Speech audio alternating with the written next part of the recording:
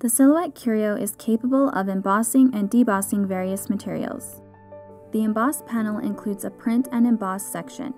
This feature allows you to print an image with registration marks onto a material surface, which can then be embossed with the embossing tool.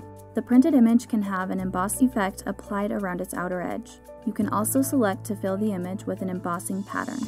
If you wish to deboss a printed image, follow the same steps explained in our print and cut video, the difference being you will use the embossing tool in the Curio instead of the blade tool. In this example, we will be using the Print and Emboss option. Begin by opening your design in Silhouette Studio, then create the desired embossing lines around or inside of the printed image.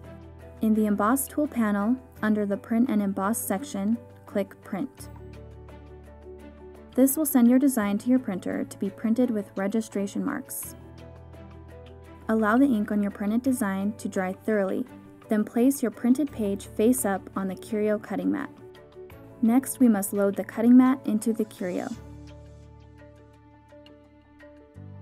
Twist the blade until the blade depth number you want is lined up with the mark on the base.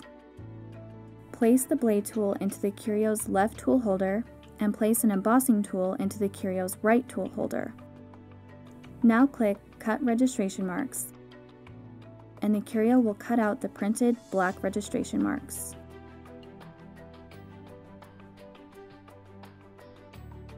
Remove the printed page with the cutout registration marks from your Curio cutting mat. Now place the printed side face down onto your embossing mat. Slide the 3 small black squares that came with your Curio between the printed image and embossing mat where the registration marks were cut out.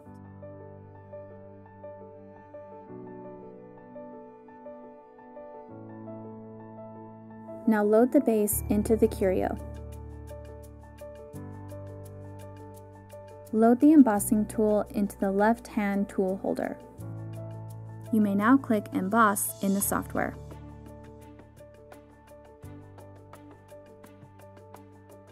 Then remove your printed image from the embossing mat. See the other videos in our Curio series to learn more about your Silhouette Curio.